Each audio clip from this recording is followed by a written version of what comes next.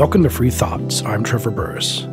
Joining me today is Nolan Gray, a professional city planner with experience working on the front lines of zoning policy in New York City. He's an affiliated scholar with the Mercatus Center and currently completing his PhD in urban planning at UCLA. He is the author of the new book, Arbitrary Lines, How Zoning Broke the American City and How to Fix It. Welcome to Free Thoughts, Nolan. Thanks for having me, Trevor. It's a pleasure to be here. To start getting into the nitty-gritty, because it's important, I think, to establish this as you do in the book at the outset. What is zoning and what isn't zoning, too, on top of that? So we're clear about what we're talking about here. Yeah, great way to start the conversation. So, one of the reasons I wanted to write the book was I found that, a lot of people were thinking about zoning. A lot of people had strong feelings about zoning. In many cases, they had the right opinions about zoning, but they didn't have a very clear sense for what zoning is or where zoning came from. As you say, I think a lot of people tended to think zoning and planning were interchangeable, or maybe they thought that zoning had something to do with building safety regulation, or they thought that, zoning and historic preservation were all one and the same thing. So I start the book by first with a history of what zoning is and where it comes from. And I sort of break zoning down, I think, in a pretty agreeable way to two things. So the first is zoning is trying to segregate different land uses. So zoning, of course, most people know this, breaks the city out into residential, commercial, and industrial zoning districts. But then within each of that, there, of course, there's extreme granularity there. So you might have a residential district that allows, apartments, and then you might have a residential district that only allows maybe a single family home on a 2-acre lot, right? And legally nothing else can be built. Or within commercial, you might have a commercial district that allows maybe, let's say, a supermarket and some office buildings. And then you might have a commercial district that only allows maybe office space, right? So there's incredible, granularity within the system. So in many cases, you look at zoning maps and they don't look, like a simple, 3-district breakout like I think a lot of people do. They're incredibly complex and confusing. The second thing that zoning's trying to do is it's trying to restrict density. So it's saying, we're going to put artificial constraints on how much floor area you can build for a commercial development or how many units you can build on any one lot. And those are kind of the two pillars of what zoning is. And I think when you appreciate, those are the two things that zoning's doing. It's not doing all these other things that we think city planning is doing. For example, like streets planning or parks planning, where I don't really think there's like a lot of controversy that these are important functions of municipal government. Maybe some of the more extreme libertarianism listeners, but I would contend that they're probably not that controversial. But when you realize that zoning kind of has nothing to do with those more prosaic planning functions, I think it becomes much easier to make a case for abolishing it. And to be clear, you mentioned it, the different rules for density and use and density are not, and were not even originally sold as, say, fire prevention or health and safety to stop, say, pollution from being in residential zones. They weren't even sold that way. They're explicitly about stopping people from moving in where they would otherwise move in or use the land in a way they would otherwise. And I think that second point is important because if they wouldn't use the land in such a way, then you wouldn't need a law, right? If there was no one who wanted to build higher density housing, then you presumably wouldn't even need a rule that said you can't build higher density housing. So it is stopping that, and not for the purposes of health and safety or anything like that. That's a really good point. And every now and then I'll be talking to a planner and making an argument for, hey, you should consider getting rid of some of these parking mandates, or you should consider allowing for more housing in this district. And they'll say, oh, well, why would we bother allowing it? No one would build it anyway. To which I say, well, then why do you have the rule in the first place, right? No, but I think you're exactly right. I think there's a comforting myth that you hear within planning a lot of, goes something like this, right? Okay, early 20th century, the American city is changing dramatically. Transportation technology and building technology is changing what cities look like. That's all true. But you had maybe industry moving into residential neighborhoods, or you had growth that was occurring just completely untethered from any infrastructure investment. And that's why we needed zoning. We needed zoning to come in and solve those two problems. This is, I think, a sort of modern rewriting of the origins of zoning. in the first chapter, I spent a lot of time talking about where zoning comes from. And I highlight two of the first cities to adopt zoning, which I think are indicative of the system we ended up with, but in very different ways.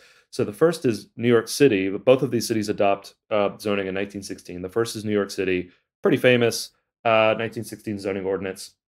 And you read a lot of some of the stuff that they were saying, right? They were saying like, well, we had too much, we have too much office space getting built in Lower Manhattan, and that's causing a strain on the subway, which was at the time, of course, a private system. We have too much industry getting built next to the Fifth Avenue Association or the Fifth Avenue shopping district, a very posh shopping district. And with modern eyes, you read this and you think, well, those are pretty valid, like justifications for land use regulation, right? But then you sort of scratch at the surface a little bit, and you're like, well, okay, well, like what's the industry that they were concerned about on Fifth Avenue? Was it like smoke or traffic, or well, they were really worried about the poor Jewish factory girls who worked in these factories, leaving the factory on their lunch break or after work and walking on Fifth Avenue and scaring off the corridor's elite Anglo clientele. Not exactly something that I think the state has a valid interest in regulating for. Or you look at the Lower Manhattan case, and some of the largest constituencies for zoning were incumbent office landlords who basically were seeing office rents stagnate or fall because so much new supply was coming online. Very good for people who want to work or rent office space. Very bad for people, the incumbent landowners. So you see this kind of I think this would be familiar to your listeners. You see these types of Baptist and bootlegger coalitions forming. You have planners saying like, "Oh, okay, we need to get the smartest people in the room to sit down and come up with a master plan for New York City, and it's going to be great." And then like just below the surface, it's like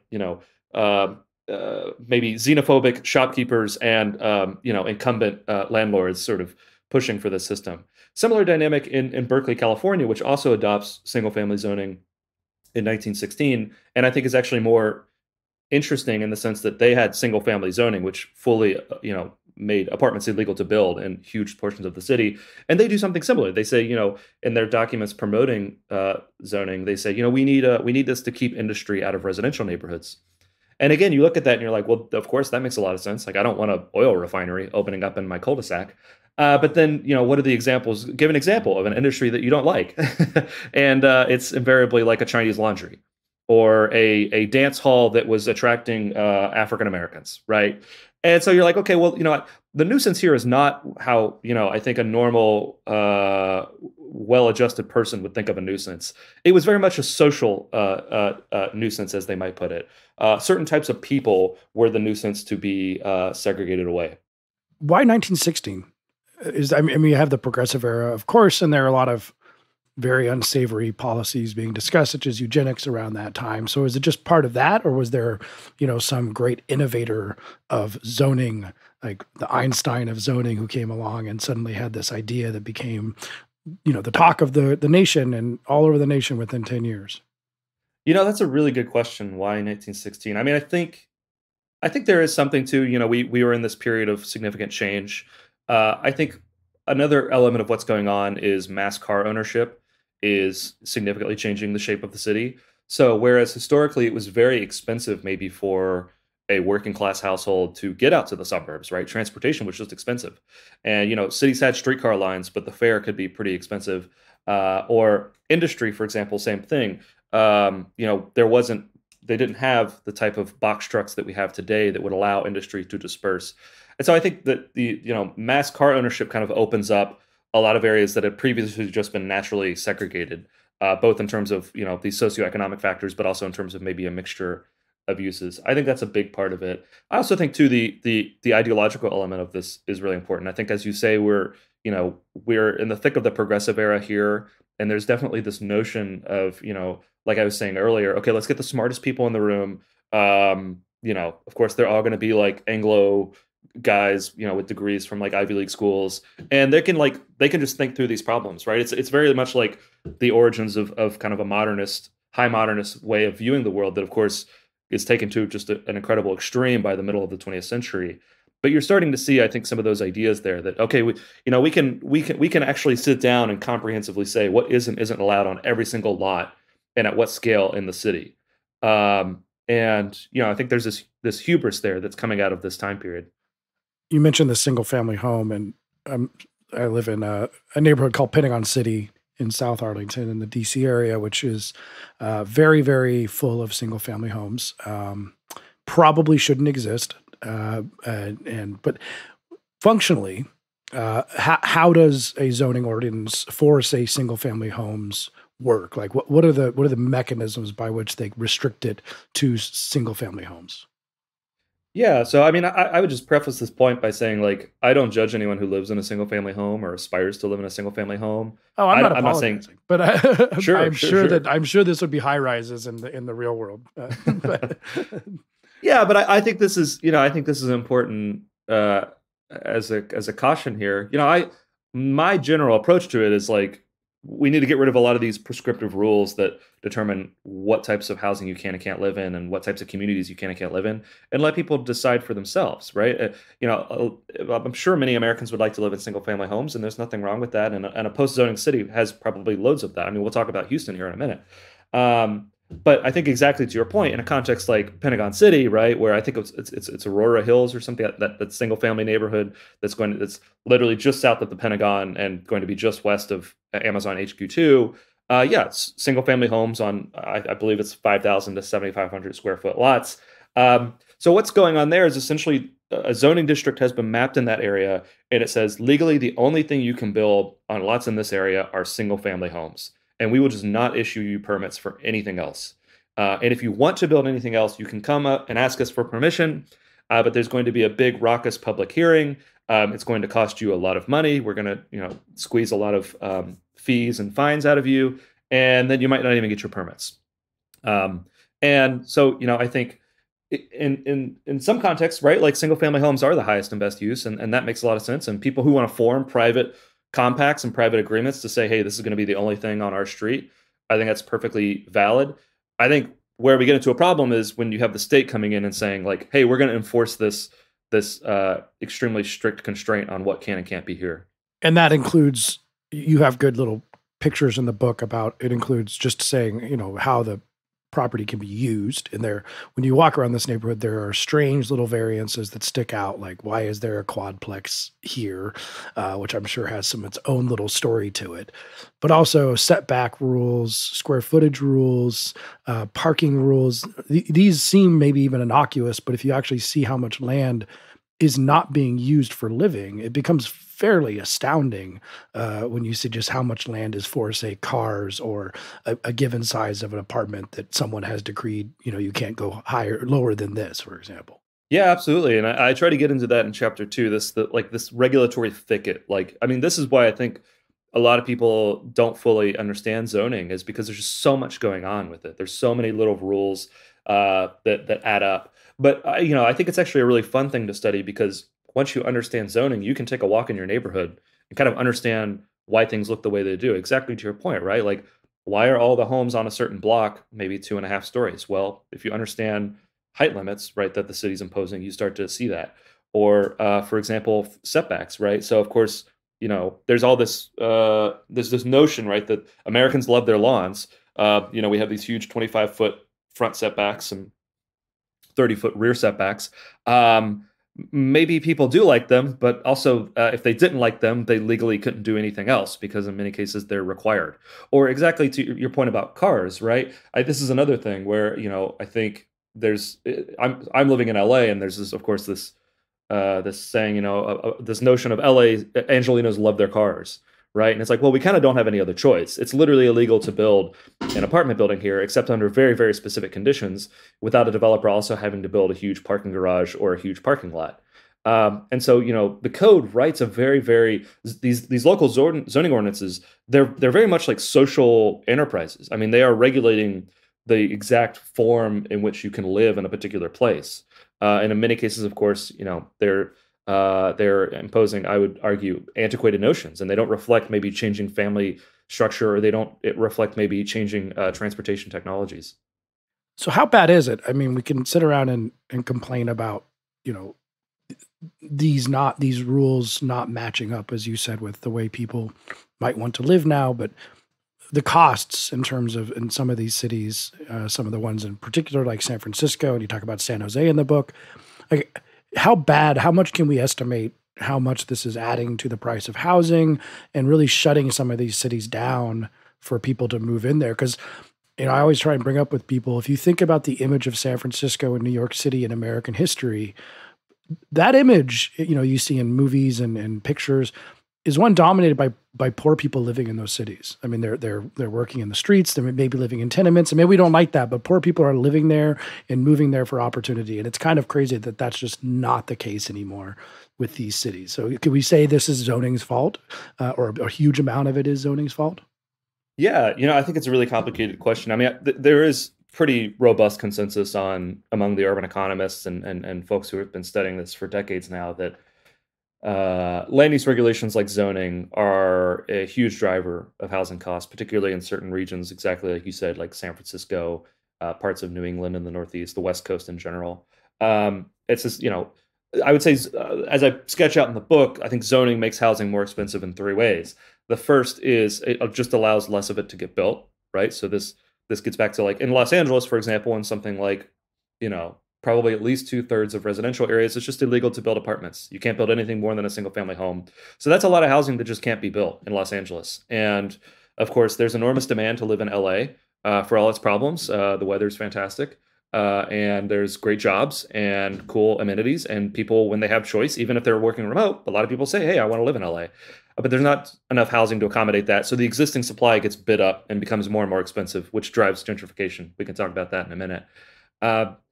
The second element is just increasing housing quality beyond what consumers and developers might actually want, right? So to return to the parking example, some people might demand an off-street parking space with their apartment or with their home. Absolutely. I've been in that situation. But other people, maybe they might not have a car and they might want to buy or rent an apartment near a transit station or within walking distance of their job. And they don't want a car, but the zoning ordinance forces the construction of an off-street parking space. Or, for example, this is very common in suburbs, you have a regulation that says you can't build a home that's less than 2,000 square feet floor area. Or you can't build a home on a lot that's less than 10,000 square feet. All of these things, of course, increase the cost of housing, and they do so in a way that doesn't really reflect any health or safety concern. It's purely just forcing housing consumption to be higher than it might otherwise have been. And again, some people might want that, but when you're putting a floor that's so high, you're basically saying, like, you have to consume up to this floor. The third is the permitting delays and all of the regulatory chaos that this adds, right? So, historically, right, the way this is meant to work is if you're compliant with building codes, which are actually rooted in, health and safety considerations, you come in, you present your plans, you get your permits, you start building. And this is how, you look at many great neighborhoods in the US, and I always joke they were built by some guy and his cousins, right? Like, it used to be very easy to get permits, and small operators could build maybe something like a row of townhouses or a single family home or a small apartment building with, a corner grocery. Of course, today, most of those developments would be illegal. You would have to request certain zoning relief. This, of course, involves, raucous public hearings and, of course, lots of fees and concessions being paid. And so it just doesn't happen. And so, of course, this is at its most extreme in a city like San Francisco or Los Angeles or New York or Boston, where just the demand just so dramatically outstrips the supply. But I think what we've seen over the last 2 years is that this is kind of creeping nationwide, right? So I remember when I would have these conversations with maybe someone in a state like Utah or a state like Tennessee 2 years ago, they would be like, "Oh, that's a California problem. The Californians just don't know how to run their state." And I would warn them. I would say, "Hey, if you actually look at your zoning ordinance, it's just as bad in many cases as these cities. You just have maybe some remaining land on the periphery that you can develop, or you just don't have nearly as much demand. But that's going to change, right? And of course, it has changed over the last 2 years, partly because of short-term factors, but also because of these longer-term underlying issues. The housing crisis has gone national." You mentioned the interesting thing is the price goes up, and you had mentioned that many times, as you might expect, in, say, 1915, where we can assume that the number of racists was probably higher than today. And one of my general rules of being a libertarian is, if there are a bunch of racists in society, as there have been, as there still are, you shouldn't empower them to use their racism, put government force behind their racism via things like occupational licensing or zoning. Now, of course, the Supreme Court did strike down in Buchanan v. Worley explicitly racist zoning ordinances that just and they used to be quite common, or they were common in the very beginning years of saying no African Americans can't live in this neighborhood. But of course, the effect of this, just in price and also in terms of intent, has contributed to segregation in ways that people do not really appreciate. No, I think that's absolutely right, and that's a key part of the early story of zoning, right? So you have a lot of cities adopt, as you say, explicitly racial zoning. So they say, I mean, very much like a South Africa sort of regulatory regime of whites can live here and blacks can live here. And of course, they tried to frame it to where it's like, oh, it's race neutral. Whites can't move into black areas and blacks can't move into white areas. But of course, anyone with any sense knows exactly what's going on. So in 1916, that gets struck down. And what happens in the immediate aftermath of that is a lot of these cities start scrambling for an alternative way to get that type of segregation. And what they settle on is modern zoning. Because if you can, for example, say, hey, the only types of homes you can build in 2/3 of our city are 2,000 square foot single family homes on 10,000 square foot lots, and they need to have a 2-car garage. Well, that's a pretty high price floor to put on housing. And in American context, in a U.S. context, particularly at that time, the racial implications are pretty clear. So what you get is this sort of reversion to a more class-based segregation to say like, oh, well, if you don't consume at least this much amount of housing, you're not allowed to live in this part of town. And that's fairly explicit. I mean, a lot of these cities that had their zoning ordinances thrown out after Buchanan v. Worley literally go to some of the early zoning framers and are like, what can you do for us? And in some cases, those early documents like dance around the race issue. In some cases, they're fairly explicit. They're like, "Hey, don't worry, we're just going to get exactly what we used to have, but without having the Supreme Court on our case." And I think it's very easy to hear a story like that and think like, "Oh, that's really bad. I'm really sad that happened like in history." In many cases, though, these codes are still on the books, right? Like in many U.S. cities, or like in many cases, in some cases, like they've actually gotten worse, right? They're even more restrictive. So, for example, a lot of cities didn't have maybe stuff like minimum parking requirements or even single-family zoning, or like New York City didn't have anything like single-family zoning in 1916. That was a later addition, and that's true of many other cities. So, in many cases, these codes have actually gotten worse, and there's pretty robust evidence, right? Cities that adopted these codes earlier, maybe 50 years down the road, have much more extreme levels of segregation, both on the basis of race and class. Another one of the rules I go by is that you can put thumbs on the scale in very subtle ways or very explicit ways, as zoning is. 100 years ago, and it could be racist to put those thumbs on the scale, but you run that story forward to modern day, and now there's a different constituency around it. Assume it's no longer about racism, but what is it about now in terms of maintaining these codes that maybe a 1926 code that was adopted by a bunch of racists? Who are the constituency around it now? Yeah, so I think there's a few theories here. A theory that I highlight in the book is the home voter hypothesis. It's essentially this notion that for most Americans, their largest investment is their home, naturally, because of course we heavily subsidize that in many ways, including through tax policy, and so naturally they respond to this by advocating for policies that increase the value of that asset. So that includes both building less housing and make the quality of the housing higher.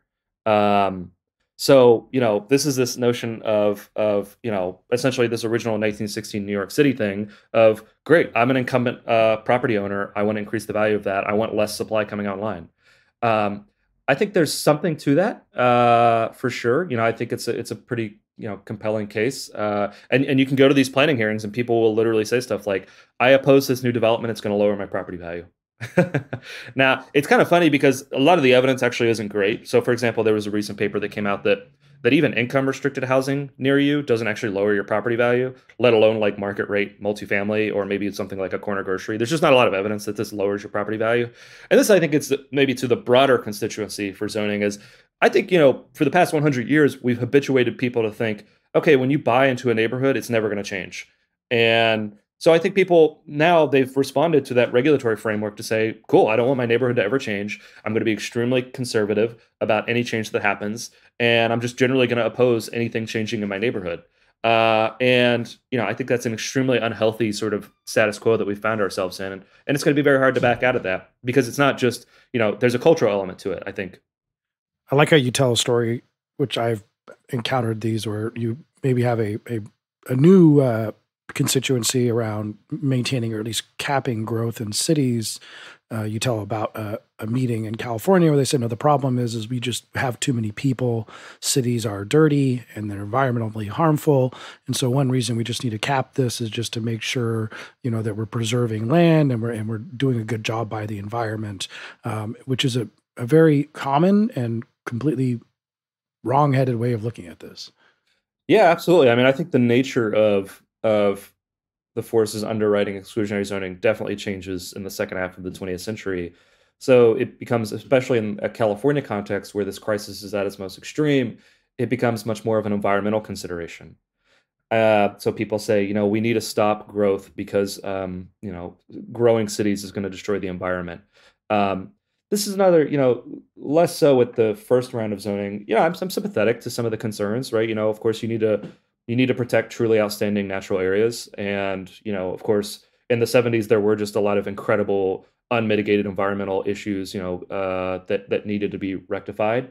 But I think to a certain extent that generation overcorrected, and exactly like you said, right? There's this population growth control thinking that starts to seep in, which I think is a very nasty way to look at the world. I mean, you essentially become a Theranos, right? Where you start to think like the problem is just there's too many people, and so we can solve all these problems by, I guess, getting rid of people who are already here and stopping more people from arriving. Of course, that doesn't actually work in the long term, and we're kind of at the end game of that, so to speak, here in California.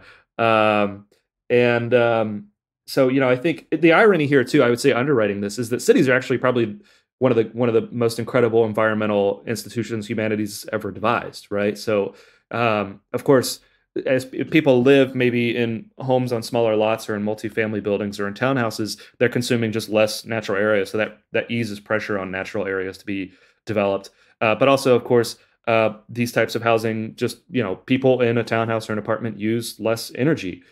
They generally produce less trash. They're able to maybe walk or ride a bike or take transit, which of course doesn't involve the greenhouse gas emissions of driving.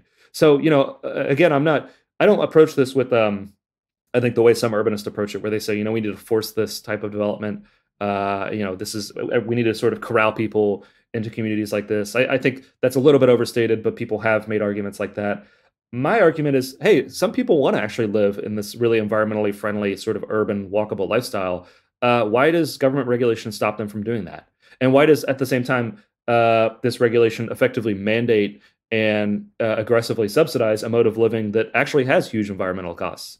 And so, I think zoning is key to that. Zoning writes this into law that, hey, everyone's going to live in a single family home out on the periphery, and they're going to drive everywhere for all their trips. Again, no problem if you want that, but the idea that the state should be involved in enforcing that, I think, is completely wrongheaded. Now let's, as you do in the book, let's steelman zoning here for a bit. There's one obvious one, and we've kind of brought it up, that essentially is to say that there are conflicting land uses, whether that's a glue factory, as you brought up, or a beer garden in a residential area or a high urban residential area where beer gardens can get pretty loud. So all different types of ways that property rights and different uses can conflict. So one of the things that we should be doing, and this is not like crazy, is maybe preempting those. So we could solve them ex post. We could solve them after, the beer garden goes into place and then makes everyone upset because it's super loud at 2 a.m. Or we could just make sure that it never happens in the first place and say we won't have any, permitting of large bars or whatever sort of zoning restriction is going to keep that kind of conflict from happening. And of course, the glue factory would be another one, and all different types of conflict in between. So it's taking away, I think this is important. There are many things that begin racist, but it doesn't make them still racist today. Minimum wage had many people who supported it for racist purposes. It doesn't make people who support minimum wage today racist. So just take the best argument here and say, take away the sordid history and say, this general idea is not crazy by itself. And maybe that's, not the wrong approach when creating a city. Yeah, I just want to say, I think I said earlier, I think I said Theranos instead of Thanos. You did say Theranos. Yeah, I'm a big Marvel fan. It's Thanos. Yeah. Theranos is the blood company. Yes. I always get the two mixed. It's great that these two great villains are so close, but also exactly. I had to address that before I get 1,000 replies on your Twitter and my Twitter. So excuse me. Thanos, we're in the end game. Haha. Okay. Yeah. To your point, right? Steel manning zoning. Yeah. So I think this is really important to do before we kind of set up the case for getting rid of zoning. I think, as I said earlier in the conversation, zoning is trying to do two things. It's trying to segregate land uses and restrict density. So I think, the most sympathetic argument for maybe let's take the segregate uses piece is, of course, there are certain uses that are incompatible. Like there are certain types of uses that just make bad neighbors. Now there's like extreme and obvious examples of this. Like I don't want an oil refinery like opening up next to my house. But also there's like subtle examples, like, a bar might be fine, but a bar that like blasts really loud music and has smokers like hanging out front until 4 a.m., I don't want that near me, right? And I'm highly sympathetic to people who are concerned about stuff like that. Zoning comes in and it's kind of a blunt instrument way of solving that problem. It's saying like, okay, like flat out, we're going to solve most of this problem by saying there's industrial districts and there's commercial districts, and yeah, there might be some bars that would be nice to have in a residential neighborhood, but we're just gonna solve this problem like completely and say like no commercial in residential areas. And there are even more ambiguous edge cases, right? Like corner groceries. A lot of people might like a corner grocery in their neighborhood. Certainly, that's the most desirable neighborhood in many U.S. cities has developments like this. But other people might say, I don't want the traffic generation. I don't want the strangers coming into my neighborhood. I don't want the smells of a garbage can in the background. And so, yeah, zoning is just a really, really blunt instrument for solving these problems. I would say you can go out and look in heavily zoned places like New York City and LA and still find conflicts that fly under the radar. Or I think in many cases, this is used in discriminatory ways. So, for example, the densest forms of housing are generally only allowed in areas near industry or commercial. But I think there's a sense in which, if done right, this system makes sense. The second is, of course, like it's somewhat obvious, right? Of course, like growth needs to be coordinated with infrastructure. And so there's two ways of doing that. There's have the infrastructure follow the growth, or have the development follow the infrastructure. And zoning is essentially opting for the second way of solving that problem, saying, hey, we're only going to allow new development near where we have infrastructure capacity. I think this argument fails. I think the two arguments fail, right? As I suggest in the book, I'd say on the first piece of the use segregation, the first is that of course there are like obvious and extreme cases of like the oil refinery next to the home, but we actually solved that problem for the most part, both with regulation and through market. So these land uses just don't want to be in the same places, right? Like the oil refinery doesn't want to be next to the home either. Partly because that's going to be, potential litigation and complaining, but also partly because like that oil refinery needs to be on like major transportation infrastructure or maybe next to a port. And of course, that's not the ideal place to have a single family home. Of course, that doesn't solve all problems. Like there's still going to be elements like that. But then too, you can have regulations that solve that problem without having something so extreme and destructive as zoning. You can just say, hey, if you're a heavy industry, we're going to have a heavy industry district and you can go to town in that district, but we are going to restrict you to that district. And historically, that's what cities did pre-zoning. They would take the most noxious uses like slaughterhouses or tanneries and say, all right, sorry, you're a slaughterhouse. You do have to be out on the edge of town. And that's, as we can talk about in the case of Houston, that's essentially how Houston solves some of these problems. So they pick these truly offensive uses and they say, okay, we are going to have maybe something kind of like districting for you, but we're not going to do this weird game where we like separate duplexes from single family homes. And I would say the other element of the use segregation piece is I would say the way to solve these problems is to actually regulate impacts. So, like if you're worried about smells or if you're worried about traffic generation, maybe we couldn't measure these things really effectively in 1916, but we can definitely measure these things now. Noise is, I think, a great one because you look at many cities' noise ordinances, and it'll be like one or two sentences, and it'll be like, no noise unreasonable to a person with, excellent hearing after 10 p.m. And you're like, this is like medieval like ordinance, right? It's like we can do much, like we can set like pretty clear standards, and we can also measure this and say and hold people to it in a really systematic way. Or same with traffic generation, or same with smoke or smells get a little bit more complicated. But I'm optimistic about the capacity for our city planners to solve that problem. The second piece too is I think with coordinating growth with infrastructure, I think we just have it backwards, right? You don't stop growth until you have the infrastructure. The infrastructure should be following the growth, right? So, I draw a lot on the former World Bank urban planner Alain Berthaud in the book, where what we need to be doing is we need to sit down, have a realistic conversation about the growth that's coming, the infrastructure that's going to be required, and we need to start planning to accommodate it, right? As opposed to this notion of, okay, like we're going to restrict development until we have enough infrastructure to get out to you. These things need to be working in tandem, and of course they need to be interacting. But this notion of like, okay, let's just stop growth, and we'll get around to the infrastructure piece eventually. I think it's just the problem understood in reverse. So you've mentioned Houston a couple times.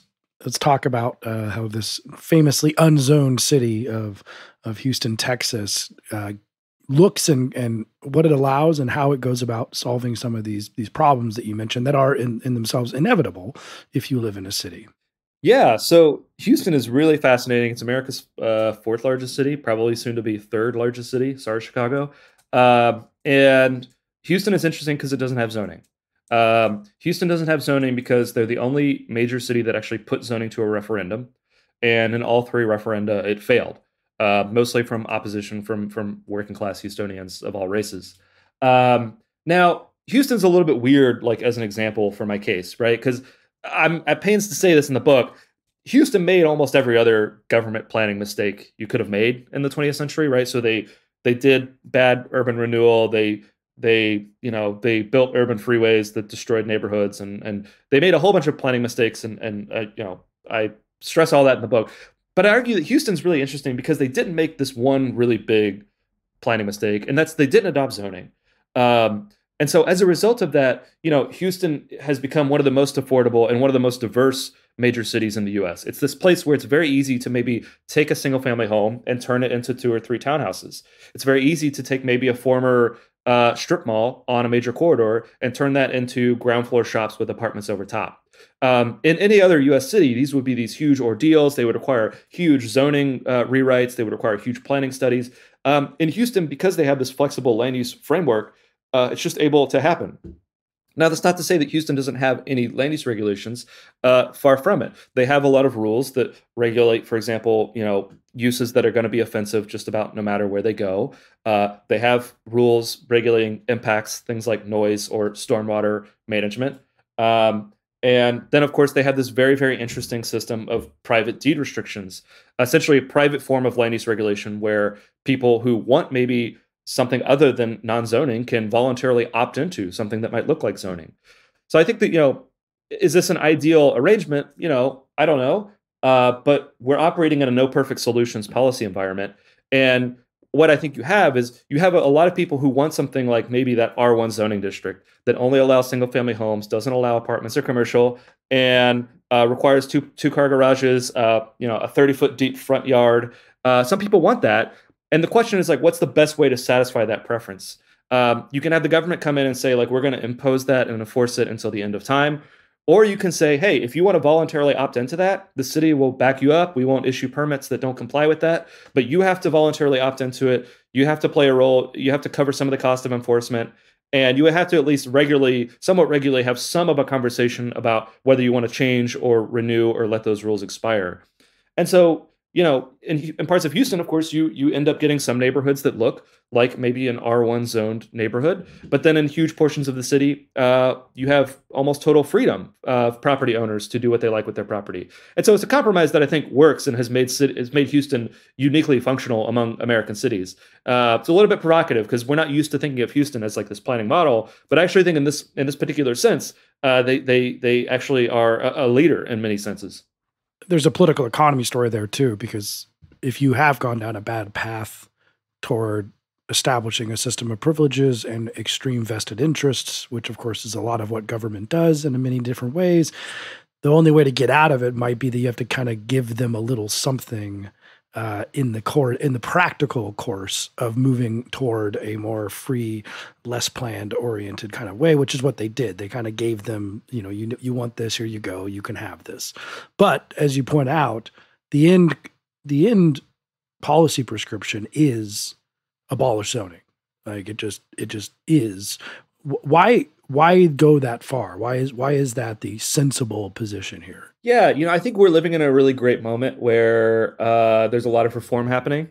So of course you have the YIMBY movement all across the country, pushing for the end of the most extreme forms of exclusionary zoning, stuff like single family zoning or parking mandates or really, really large minimum lot sizes, all of these things that restrict what people can do with their property and just make it really, really hard to build. And so that's great. In the near term, I think reforming a lot of those regulations makes a lot of sense. But for reasons I set out in the book, I think, we can take the argument a step further. I think for all the reasons that I've set out, right, both in terms of the contemporary costs and then the historical origins of this policy, I think it's okay to just admit, like, hey, zoning isn't like this good policy that was misapplied that we can do better. Zoning is deeply dysfunctional, and it has, objectives that I don't think reasonable people today would support. And to the extent that it has, I think real planning applications, it hasn't really achieved those. And the proof is kind of in the pudding with a lot of U.S. cities. And I think when you really look at what the alternatives might look like, it starts to look pretty desirable, right? We can have a city where there's a lot of flexibility in terms of, what land uses can go where, but we can also have, pretty clear and transparent regulation on things like impacts. Or we can say, hey, if you want stricter land use regulations within your community, you can voluntarily opt into them, and that's okay. You don't need to take the whole city down with you, right, so to speak. But so, I set this vision out, and of course, I try to stress in the book, I don't think this means there's no role for planning. Far from it. I actually think we don't do a lot of things that many people actually think planners do and want them to do. So of course, I worked as a planner, and the typical planner in the U.S. today just spends so much time micromanaging, the number of parking spaces for strip malls, or trying to keep fourplexes out of single-family homes, or getting yelled at crazy public hearings at on a Thursday at 10 a.m. This is like not the best use of like city planning capacity. And meanwhile, for example, a lot of cities don't even do street plans, right? So this is why American suburbia ends up kind of having this kind of chaotic and incomprehensible form, is that we don't actually sit down and do the things that government actually might be relatively good at, which is like sit down and like just come up with a street grid and let people do what they want on their property. But they have absolute certainty of like, hey, this is where the street's going to go. This is like going to be the width of the street. And, beyond that, go for it. Like this is an important thing for municipal planners to be doing, is to stewarding the public realm. And we actually don't do a lot of that. Planners are so focused on what people are doing on their private property that in many cases, like the actual public realm has just really gone to hell in the U.S. And we get these streets that are poorly designed, if they're designed at all. We get communities where maybe there's not a park within walking distance of where you live, or we live in communities where the school is way out on the edge of town and it's designed like a prison compound, and you of course have to drive there. You can't walk there.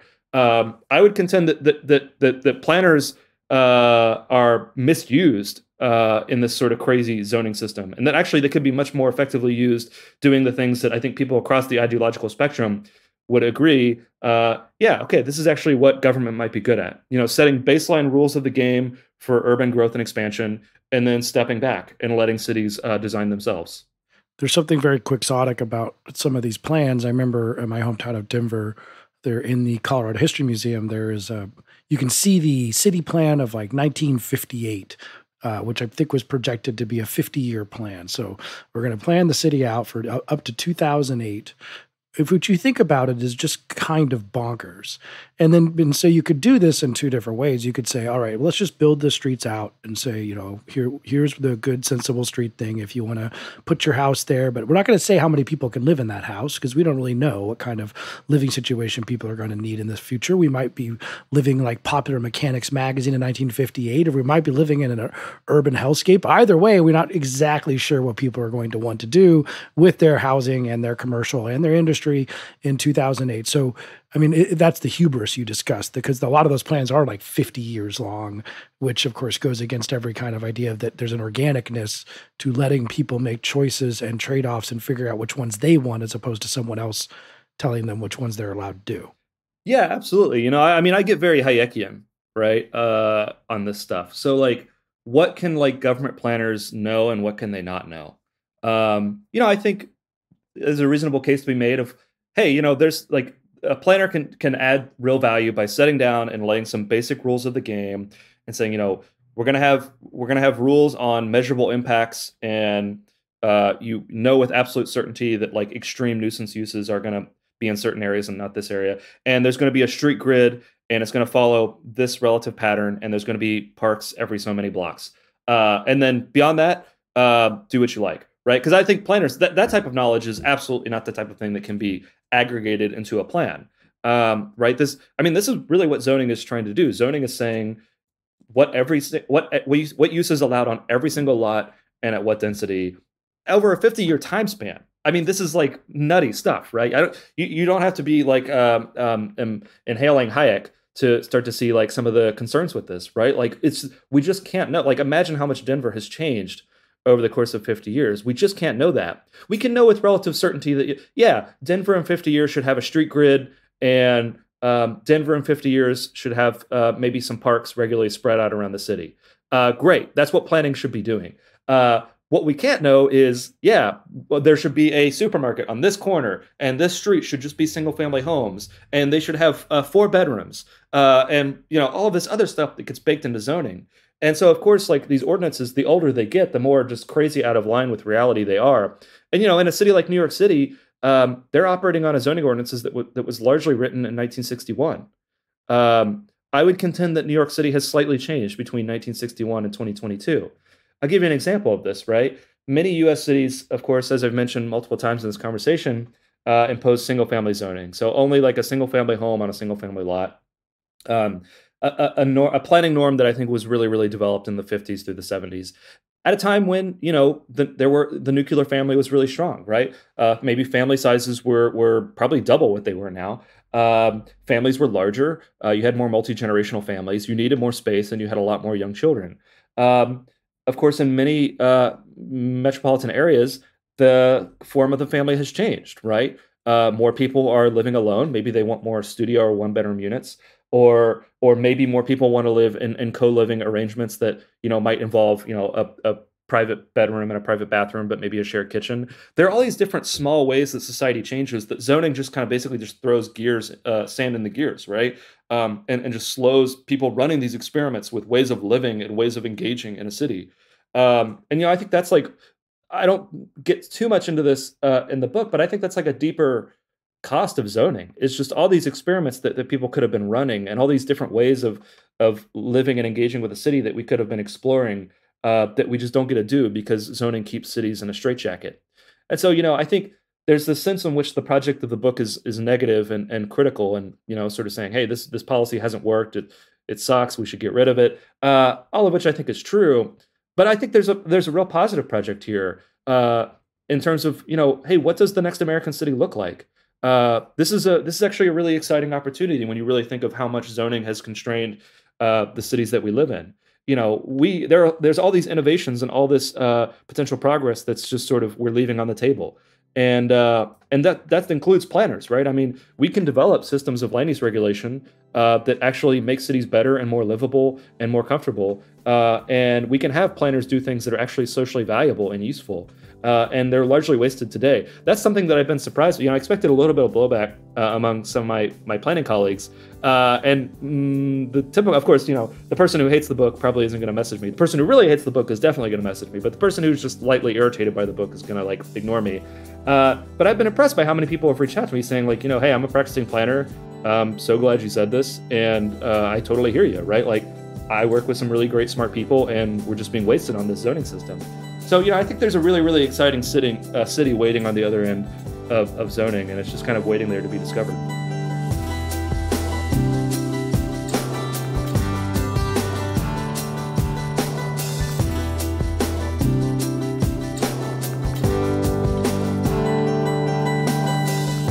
Thanks for listening.